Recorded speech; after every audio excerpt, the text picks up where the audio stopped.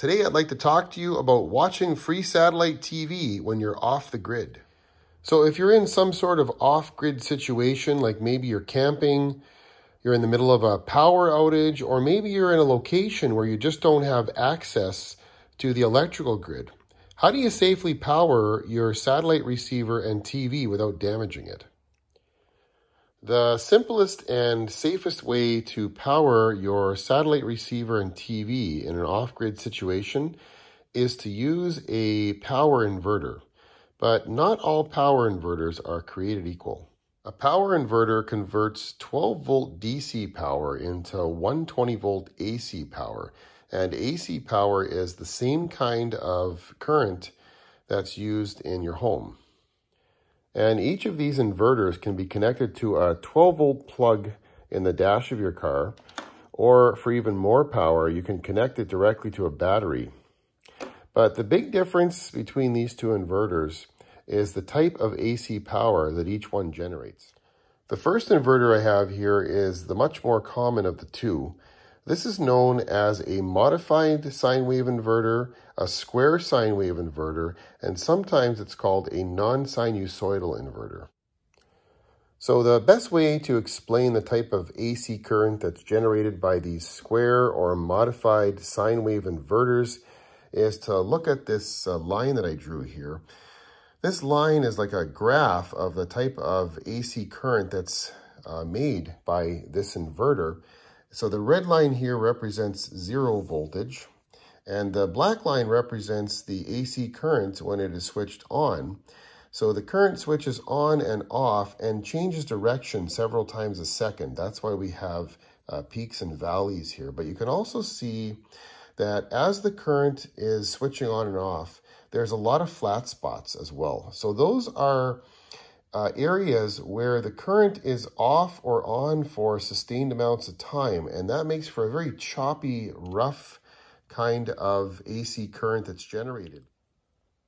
Modified or square sine wave inverters like this one are of the less expensive variety, and generally speaking, they will power most electronic devices, but they have their limitations.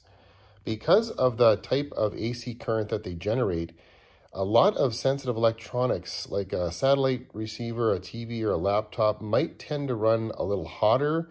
You might notice a little bit of glitching, and sometimes they can even introduce noise into a system. The type of AC current that they generate is definitely not the same as the AC current you would get from a wall outlet in your house. They don't make the same kind of AC current that's generated from the power grid. And generally speaking, this kind of AC current you see here with this kind of square wave, this is not the kind of AC current that most sensitive electronics were designed to use. The better choice is to use a power inverter like this one.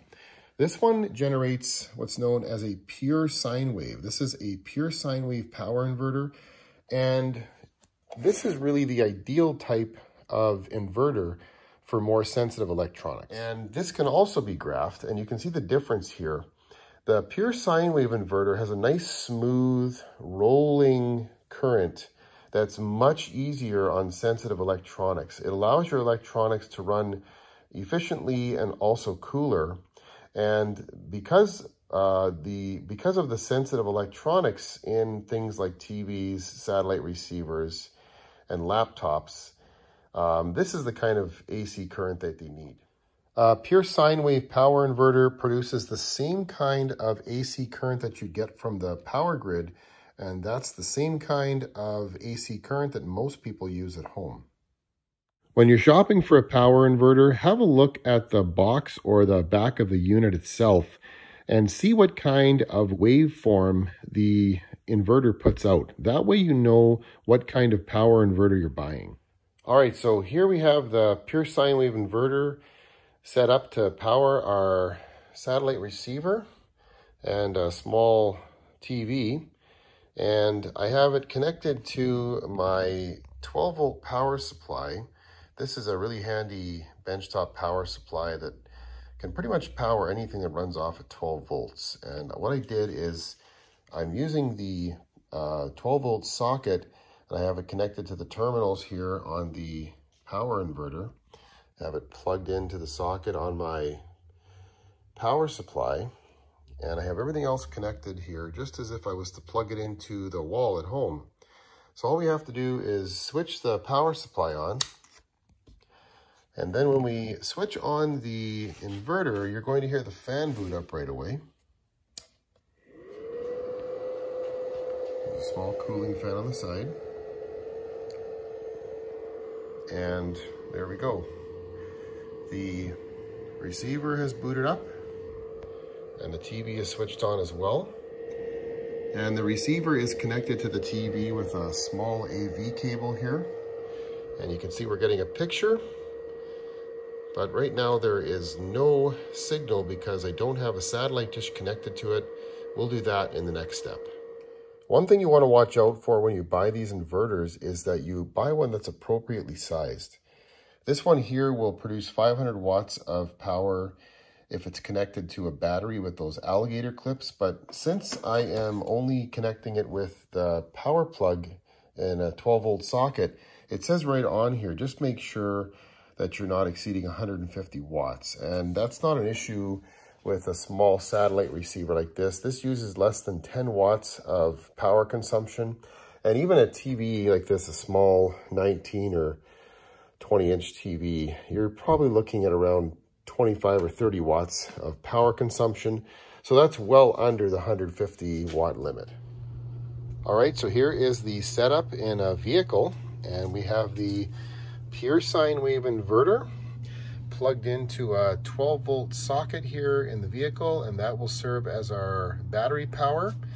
And this cord just gets connected to the two terminal posts on the side of the inverter. And on the other side, we've got the TV plugged in here and the receiver plugged in here. And I've got my receiver connected with this little AV cable to the TV here. And I have a satellite dish connected here. Now, if you were out in the middle of the bush camping or in some isolated place, you could just put your satellite dish on a tripod, or I've even used a pallet before to set up a small KU band dish, and that works just fine. And now that everything is connected, all we have to do is turn the inverter on right here. And you can hear the fan start up. And the receiver has booted up as well. And the TV's come on.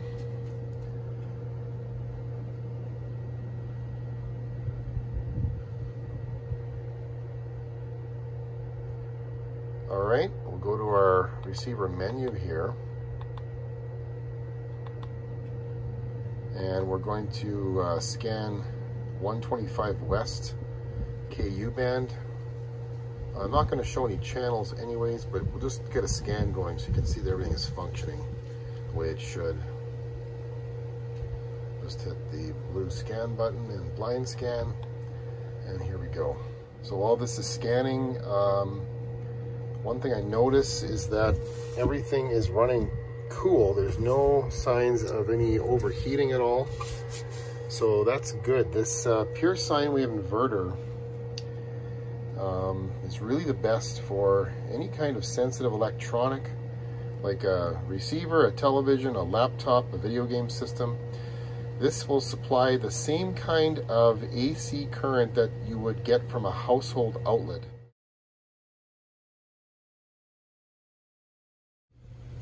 And the exact same setup could work with a TV and digital converter box connected to a TV antenna, and that way you can still get local news to stay informed during an emergency. And another option for watching TV off grid would be to use a portable satellite meter like this one. This one is the GT Media V8, and this is like an all-in-one receiver and TV. Usually you'd use this to tune your satellite dish, but it also works as a combination TV and receiver unit. And all you have to do is plug in your dish to the RF port. And I'm just powering this one. It is battery powered, but I'm just charging the battery right now with a 12-volt plug. And this one is ready to go for a scan. Here's another example of a portable satellite meter. This is an all-in-one unit, receiver and TV, all in a handheld size unit. And this one's made by Sat Hero. This is the Sat Hero 400.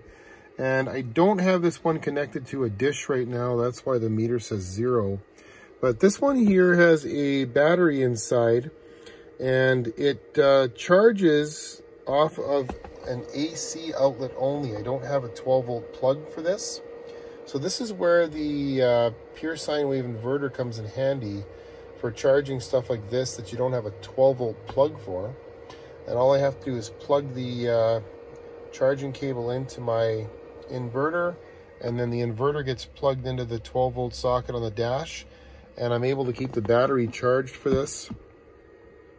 And if I want to watch satellite TV off grid, all I have to do is connect a satellite dish to this meter, run a blind scan, and it should be good to go.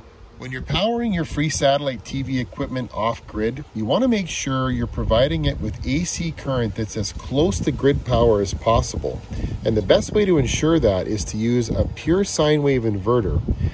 Even though they cost a little more than the more common modified or square sine wave inverters, the added investment ensures that your equipment is going to run cooler, smoother, and probably last a lot longer.